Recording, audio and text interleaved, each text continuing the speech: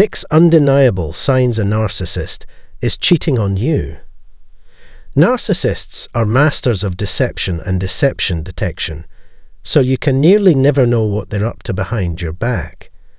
You can tell anything is wrong if you pay attention to the hints they leave behind.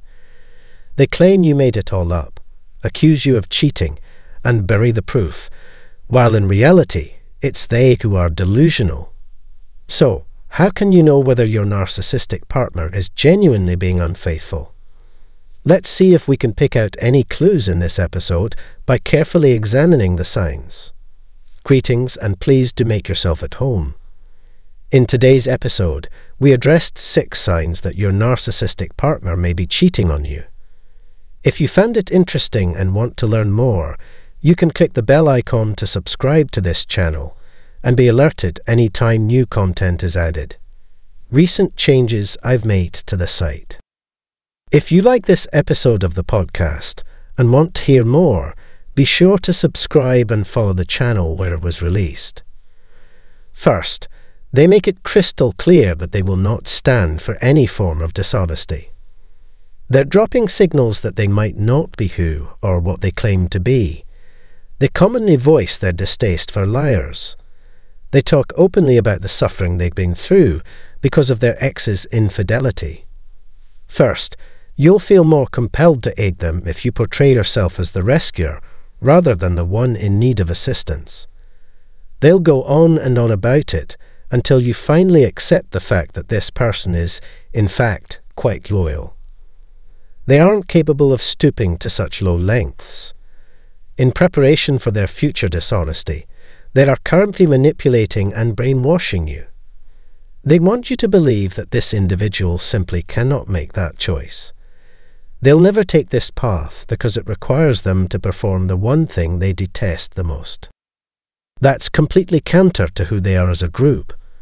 In reality, it's the polar opposite and a slap in the face to their dignity if you do that. They would never, ever do such a heinous sin. But the truth is that you'll be just as ready for it. Instead, you find yourself believing what they say.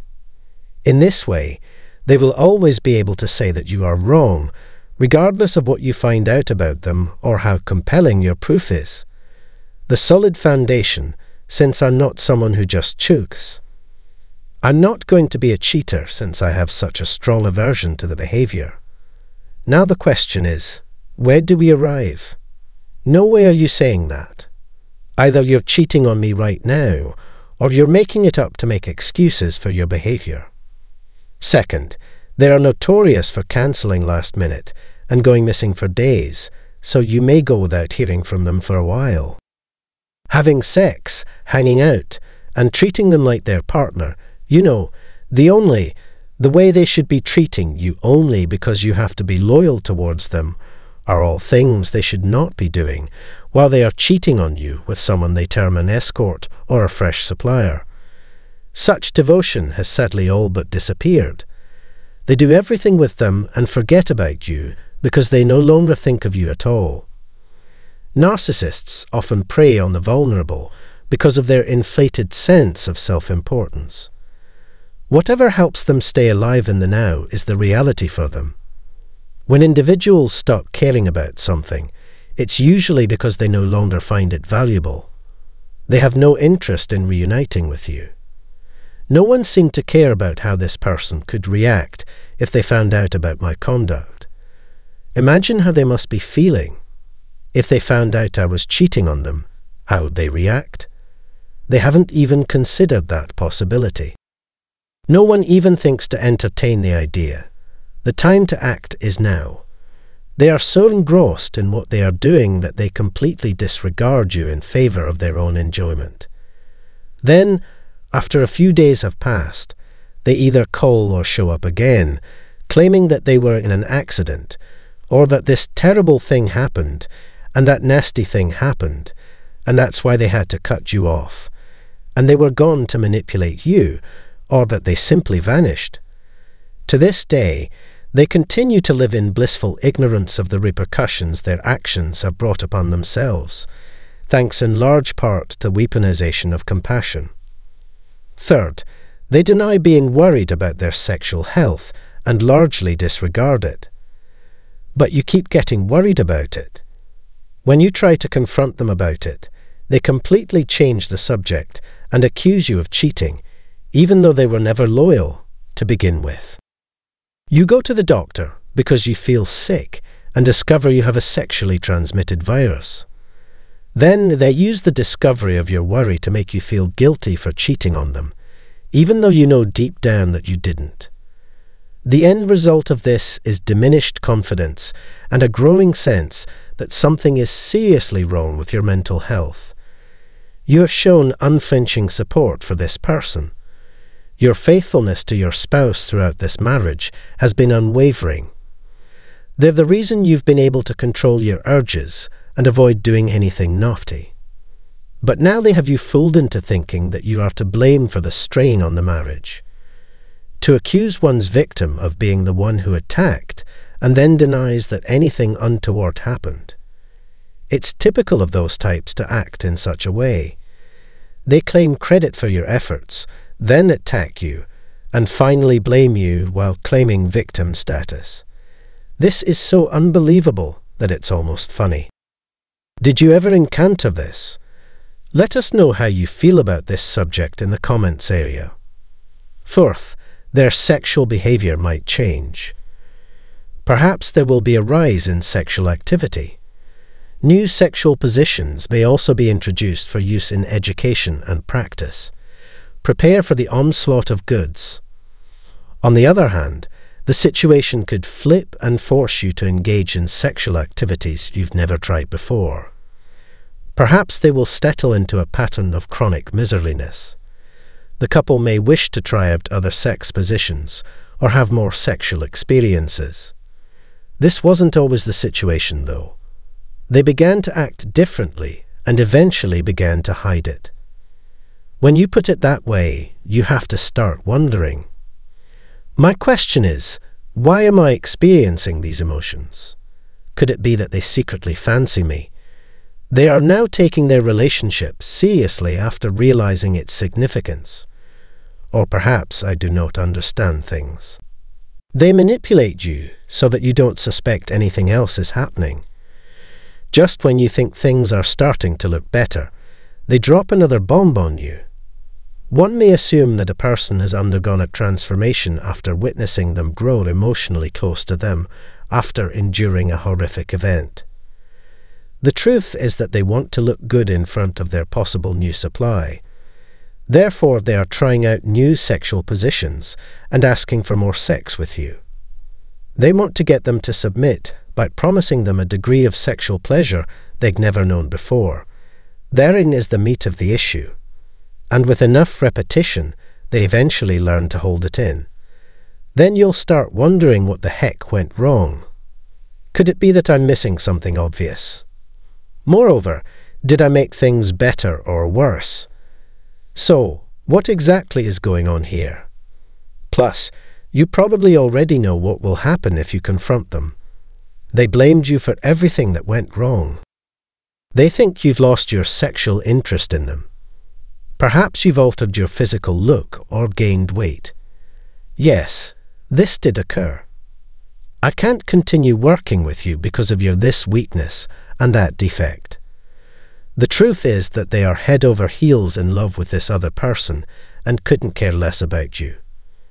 Having reduced you to an inanimate object by their exploitation, they have abandoned you now that you are no longer useful to them.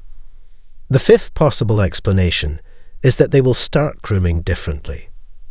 They start to groom more often and become more concerned with their looks, making them look younger than they are.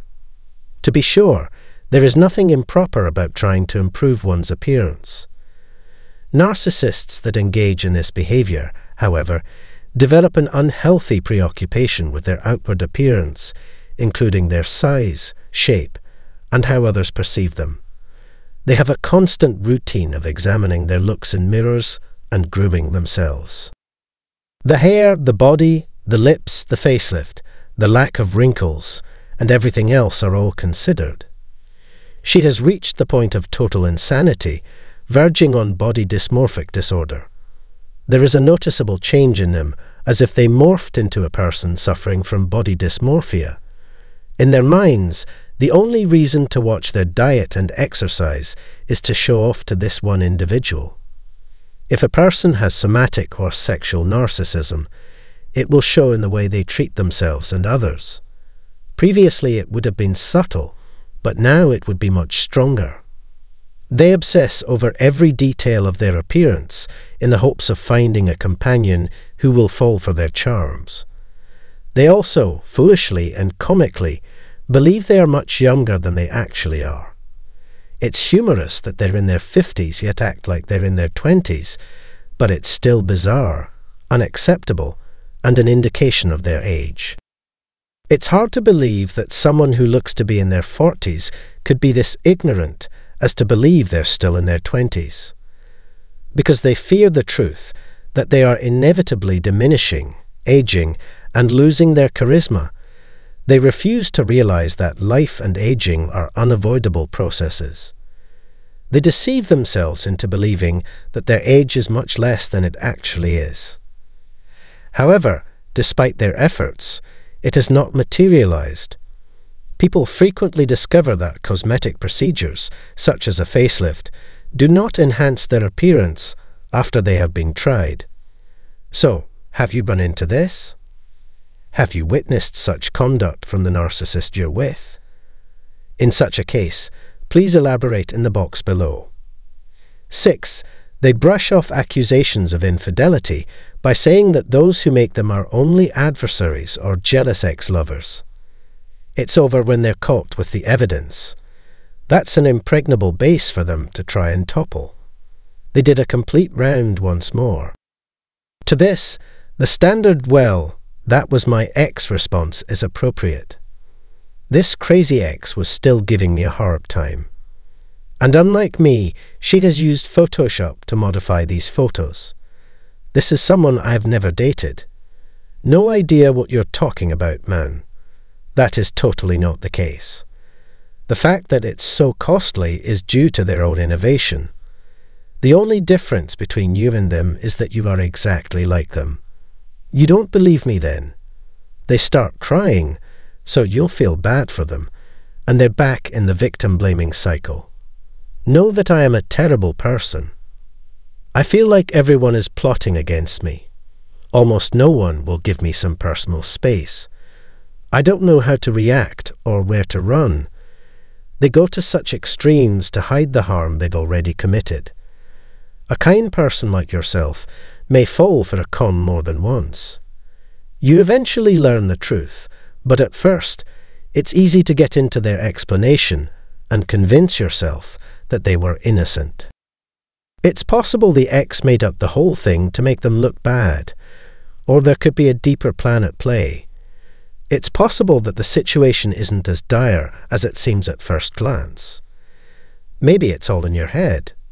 So, to counter their gaslighting, you gaslight yourself. They make it seem like these stories are made up to trick you.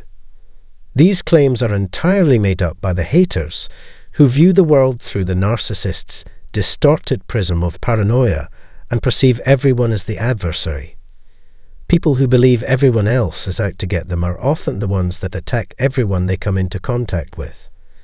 These are some of the more obvious and subtle signs of infidelity and how to spot a narcissist and prevent them from escaping the repercussions of their betrayal. If you found this episode to be informative, please let me know by leaving a comment. If you enjoyed this video, please hit the like button, share it with your friends, and sign up for my channel. In the upcoming one, we can have a conversation. For the time being, start making repairs. If you made it this far, I appreciate it. Whenever I do a video in the future, I'll make it a point to make sure the explanations are easy to understand and helpful. In the box down below, I'd like to get your take on the matter. Your interest is really appreciated, and I appreciate you taking the time to watch. May you all enjoy today.